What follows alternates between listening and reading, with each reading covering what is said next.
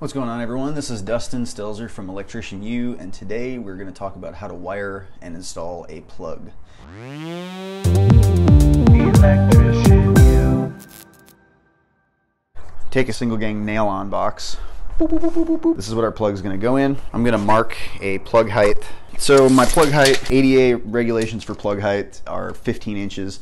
That's the lowest plug. Like, anybody in a wheelchair needs to be able to reach a plug from their wheelchair, so you got to make sure that the bottom plug, the lowest reach point for a plug, is at least 15 inches off the finished floor. I'm going to go, let's say 20 inches. I pop out however many of the little knockouts that I'm going to use. First thing that I'm going to do is roll my wire out.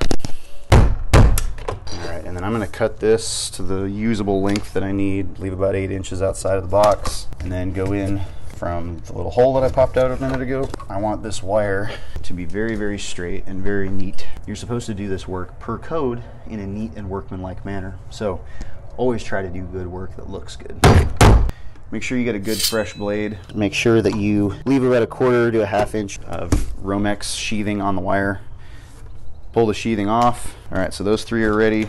I like to accordion everything in there. So my next step is I have my handy dandy tamper resistant receptacle here. Take this stripper, don't hold it down here when you're bending a hook. You always want to hold the wire at the very end and then use these holes in your stripper.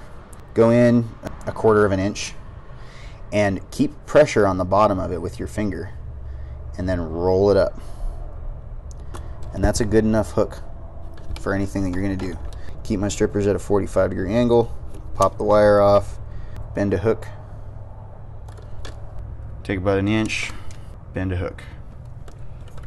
See, all three of my hooks are about the same size. When you go to put it on the plug, the hook fits like perfectly on that screw. Make sure that that ground wire goes down all the way.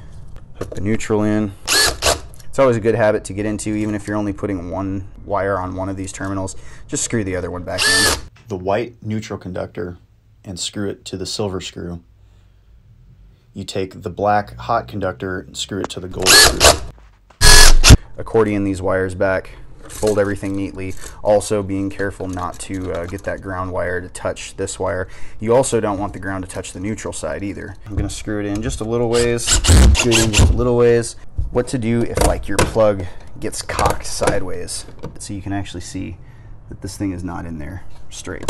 So one thing that I do, and it's the reason that I use these small guys, is you can grab onto the yoke of this plug and you can torque it and kind of like, you know, re-bend it to where it needs to be and get it straight. We'll tighten it down the rest of the way, and that's it.